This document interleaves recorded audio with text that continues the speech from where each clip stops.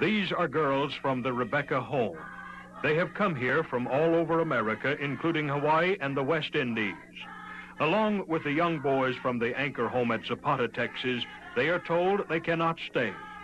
Formerly drug addicts, rebellious, runaways, prostitutes, rock and roll enthusiasts, these girls have now given their lives to Christ, and as you see, are happily singing praises unto our Lord.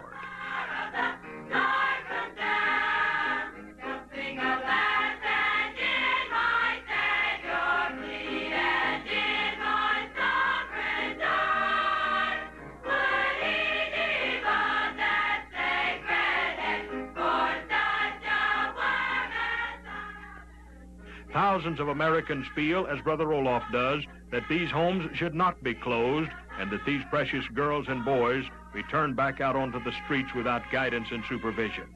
And so, as news spread that the homes were ordered closed, preachers, parents, political leaders, and friends came to stand up for these ministries. Among them was Texas State Representative Clay Smothers of Dallas. Who's going to take the kids if they close down this place? DHR going to take this man's kids? DHR? What can DHR do with these children? These children can teach DHR a heck of a lot.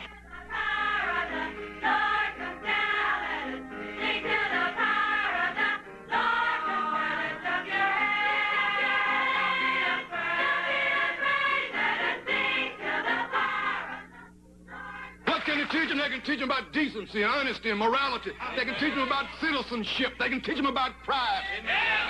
They can teach them about Christianity, and they can teach about this.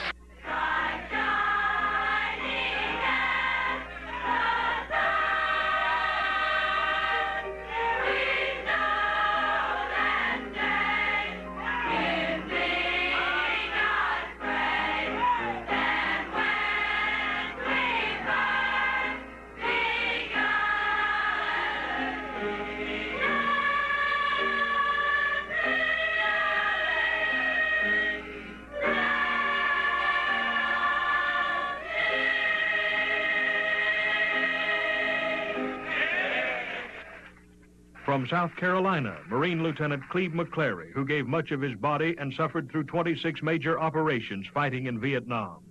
His lovely wife, Deanna, who stood by his side, also came to stand with our girls.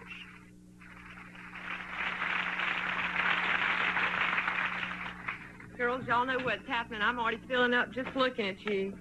I love y'all so much. I have just spent the day with them, and they are just so precious. You know, most of them told me today, you know, they said, we're not what we want to be, but thank God we're not what we were. Yeah. And I think that's so beautiful. I was just thinking as I was listening to all the men talk and looking out at these beautiful faces and these precious girls, thinking of the time that I shared with them today and the things that they told me and the love that they have in their heart. And they're learning something so important here. They're learning what it's like to be a lady. They're not criminals. They are young women learning how to be young women and how to live in the world today as young Christian women with the right moral standards, the right beliefs, the right dress code. They're precious, and I love y'all, and you know it, don't you? Yeah. You know, I just want to share this verse for y'all. Ye are of God, little children, and have overcome them, because greater is he that is in you than he that is in the world. I just wish I had years to spend with you, because I love you that much, and Cleve and I do. We care about you, and I think you can see that other people care also. And now I'd like to introduce my wonderful husband, a real Christian warrior, a man really dedicated to his country, but above all to his God. To you, dear Cleve, I write this with pride. For it's men like you fighting side by side that make this world a better place to live. But oh, what a price you had to give. From hippies and yippies and draft dodgers too, I'm sure it made fighting lonely and blue. We can't replace your eye or your hand of the miserable days you had in Japan. But one day there will come on this lonely shore a Savior so great who will say, suffer no more. This world will end all of its worry and strife, And to you, dear Cleve, there will be an eternal life.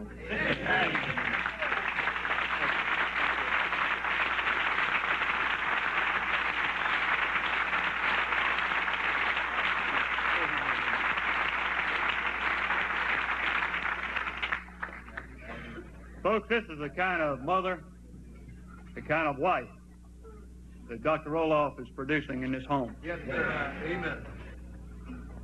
In this world of give and take, there are not enough people willing to give what it takes. I thank God for folks like you that'll come so far like you have today and take a stand and be willing to give what it takes for the freedom that we know and are willing to die for in America tonight.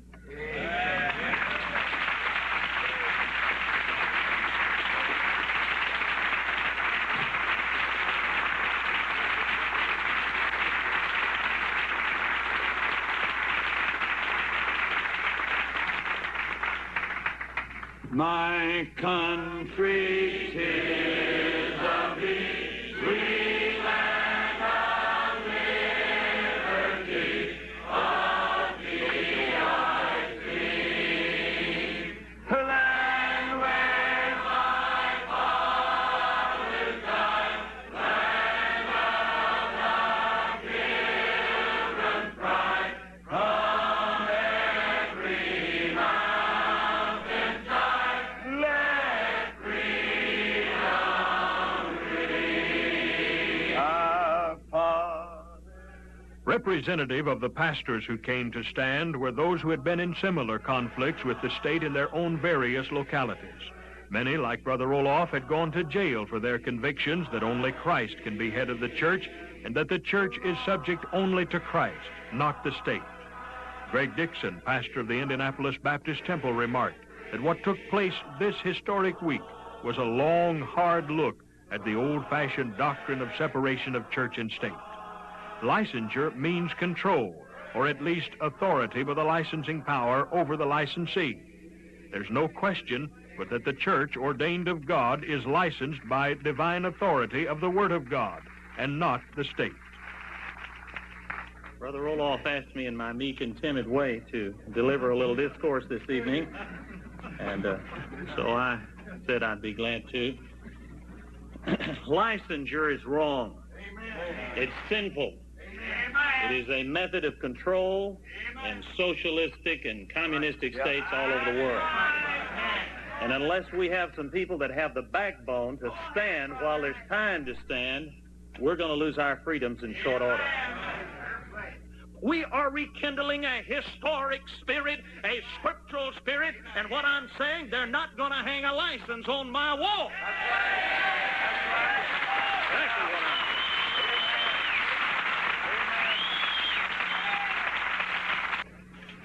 More than 6 years ago,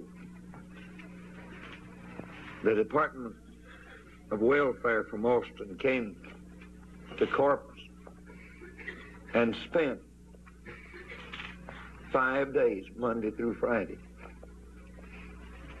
My lawyer, a precious friend, came to my office. It seemed like it was 5 o'clock or something in the afternoon. The day was done. He said, Brother Lester, I've got a piece of paper I want you to sign. At Artesia Hall in Houston, somebody died. But they seem to have forgotten that that was not particularly a Christian home, but it was a licensed home. And the child abuse happens to be found in licensed homes. Right. You will not find child abuse in a Christian home. Christians are not mean people. They're kind people. And he said they're closing all of them, and said, Brother Roloff, let's buy some time. They'd worked out an agreed judgment and said, would you go ahead and sign it right here, Brother Roloff. Sign it, and that'll get us some more time. They're going to close you. And oh, what a horrible thought that was. They're going to close you, and you'll be out of business.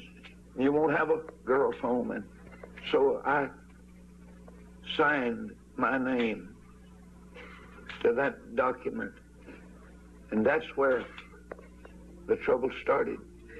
I signed away my birthright. I just signed an agreement that I would try to get, or be willing to try to get, a license to operate the homes. I never knew what that signature would bring. Had I known, I'd have chopped my own arm off before I signed it. After a few days, I said to Brother Harry, I said, I don't want that license. I can't have it. My conscience will be gone. And I said, the book that I promised to go by 40 years ago and more, it will not be my rule for faith and practice if I accept the state rules. No man can go by the Bible and state rules at the same time. They're poles apart, boys. And so he said, I said, go appeal that thing. Just go appeal it. I mean, go tell them I don't want it. I can't have it. There's no place in my life I can take a license from the state. I'd be untrue to Jesus, his lordship, the administrator of the Holy Spirit, and I'd be untrue to my Bible, and Jesus would not be Lord. And I said, and he said, all right, if that's what you want me to do. He came back and he said, Brother Lester, it's too late. I said, what do you mean too late? He said, you only have 10 days to appeal an agreed judgment, and it's too late. And that's been the tormentor and the albatross around my neck for all these years. When we went to Judge Dunham in this city, first of all, my lawyer, Brother Charles Lowry, said, Judge, could we have prayer? Brother Roloff will lead us in prayer. He declined the offer.